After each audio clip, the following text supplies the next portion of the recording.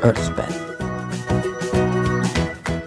Hello, science enthusiasts. Welcome back to EarthPen. Today, we're diving into the fascinating world of physics as we explore motion in one dimension. Understanding how objects move in a straight line is fundamental to grasping the laws that govern our universe. Join me as we embark on a journey through the science of motion and uncover the principles behind one-dimensional movement. Introduction to motion in one dimension. Let's start with the basics. Motion in one dimension refers to the movement of an object along a straight line. It might seem simple, but it's the foundation of understanding more complex motions in the universe. Scalars versus vectors. In physics, we use scalars and vectors to describe motion. Scalars, like distance and speed, have only magnitude, while vectors, like displacement and velocity, have both magnitude and direction.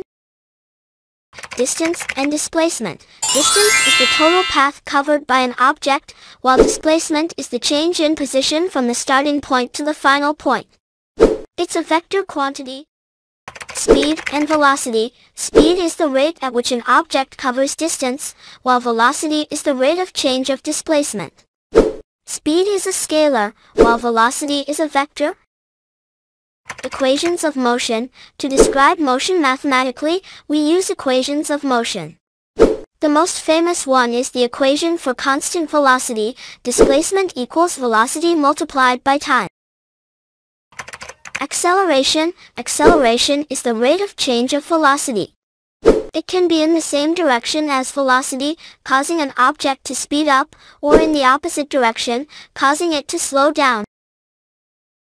Equations of accelerated motion. For accelerated motion, we have equations that relate displacement, initial velocity, final velocity, acceleration, and time.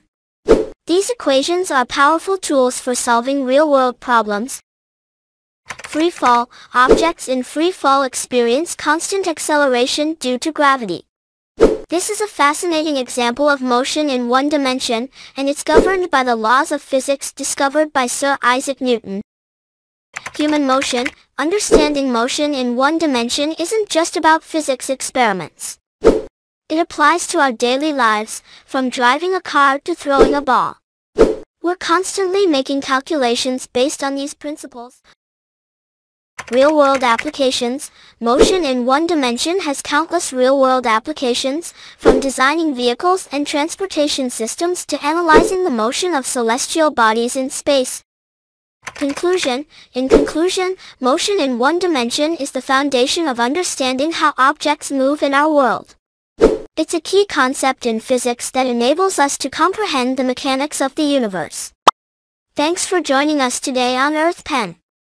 Don't forget to like, subscribe, and share your thoughts or questions about motion in the comments below. Until next time, keep exploring the wonders of science. This is EarthPen. Learning has never been this easy, for anyone, anywhere.